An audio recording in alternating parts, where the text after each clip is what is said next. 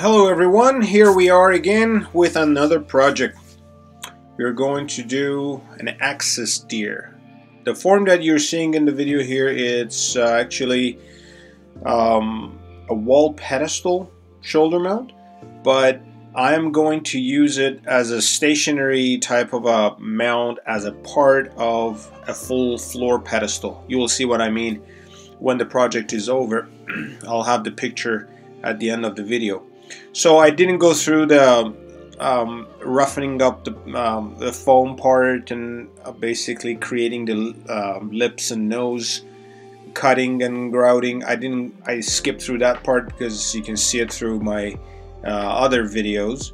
So right now we're applying the height paste all around the neck area only, so we can slide the short incision height or cape that we have slowly on it. This animal was hunted in United States and brought back into Canada, so they did a really good job in skinning it. The short incision worked really good on it, and I have test fitted the animal so it fits perfectly like a glove. So as you can see, I'm wrapping my plastic around the face because I don't put glue on there. The plastic makes it slippery to slide the short incision cape all over the neck. The reason I decided to go with a wall pedestal on this floor pedestal is just this particular form has a large enough on the back side so it shows a lot of those beautiful spots that axis deer is known for. I thought, you know, this would be a better way of taking advantage of the height that we have, at least to show. They don't really have much of an antler, but the height is pretty beautiful on them. So again, I'm going to fast forward pretty quick in some areas and slow down in some other areas. But one of the areas that I wanted to show you is adjusting the skull plate for top of the form. By pushing your finger right on the forehead, you will realize that if you need to add any piece of wood underneath it like this, or if it's too much right now, or should we use a thinner one.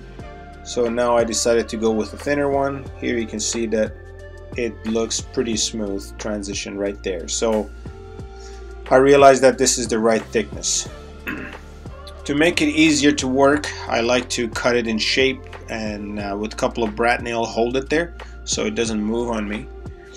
And with a couple of screws that I've made the holes pre-hand, I just attach it on top of the skull. But the way I like to do it is just I put all the screws in but not totally tight, so it gives me the final approach for final adjustment, because still it can move on you while you're screwing it down. So I usually like to put the center one in place. As you can see, it's not really cinched down.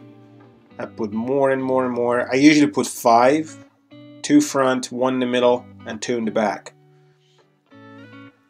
So basically I finally adjust it and I tighten them all up at the same time, a little bit on each, so that presses it down, and if I need to do any adjustment, that's the time to do it.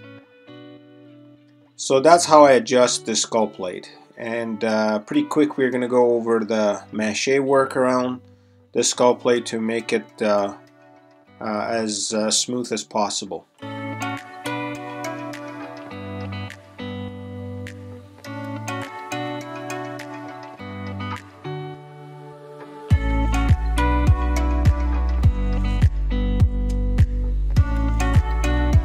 So once again, this mache that I'm using is made out of plaster Paris, paper pulp, and a little bit of a dextrine.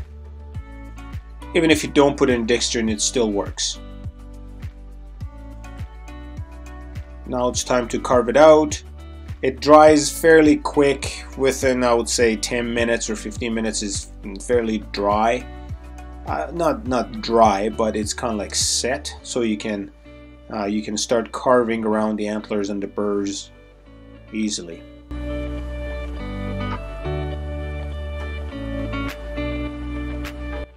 Now we're doing the final smoothing before we move on to setting the eyes and the clay work. If you notice on the form, axis deer seem to have a very large tear duct, and we will continue the same method that we've done on all other deers, and we'll do the same thing in here too. With a little bit of a clay behind the eyes, you push them into the eye socket.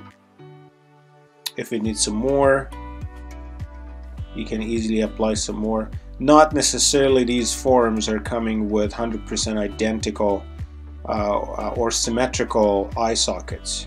They're usually good, but you have to still check on them. So if it needs any adjustment, you need to do that. Of course, it seems to be quite level to the ground, but I'm not sure if I can see they're up and down or not, which by using a little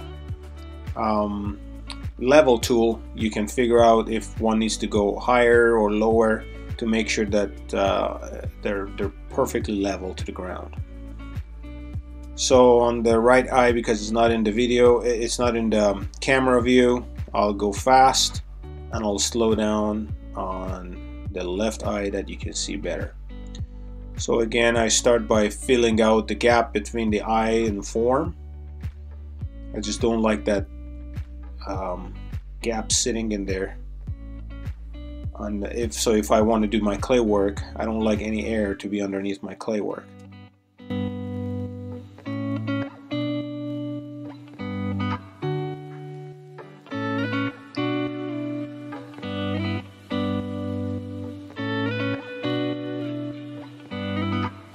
So you get yourself a small roll and start building up the eyelids.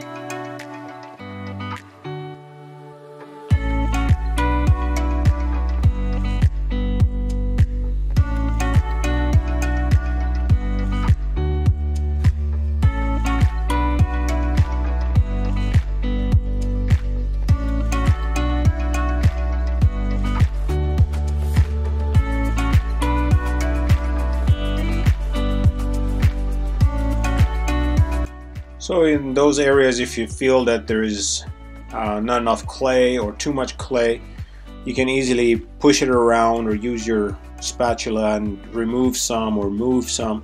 Bring it to the amount that you think is as close as possible to your reference photo.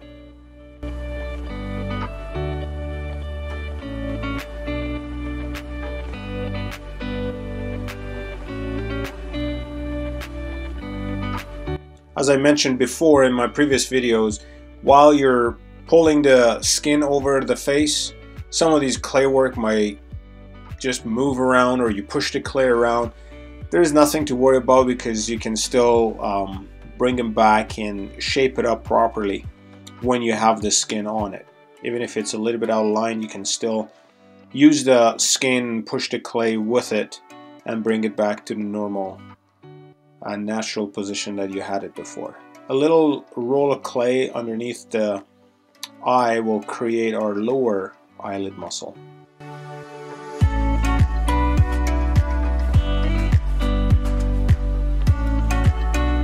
Yeah, here I felt that I need to put some more.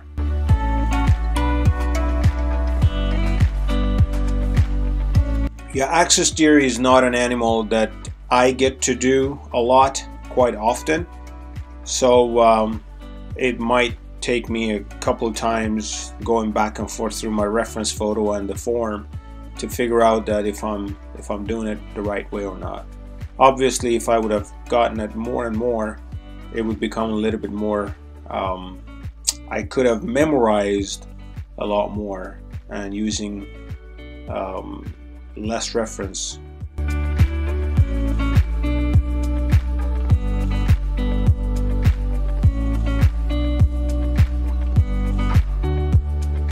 Yeah, the tear ducts seem to be too big. Like, I was a little bit surprised when I saw it.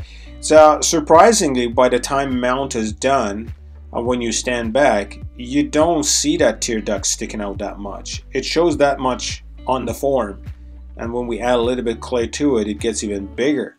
But when the mount is done, and if you stand 10-15 feet away, you don't really see that. It kind of like blends into the whole shape of the animal. It's quite surprising.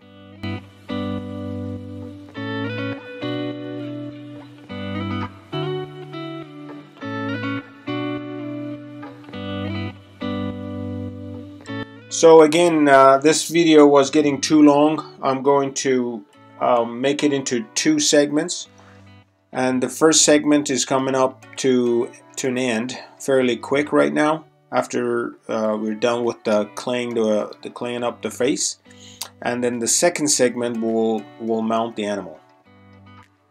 So just a thin layer in front of the nose gives you the ability to create a smooth nose surface when the skin is over it. This is like 1/8 of an inch thickness, is not that thick. Just to give yourself a little bit of a clay surface to work instead of a hard rigid foam.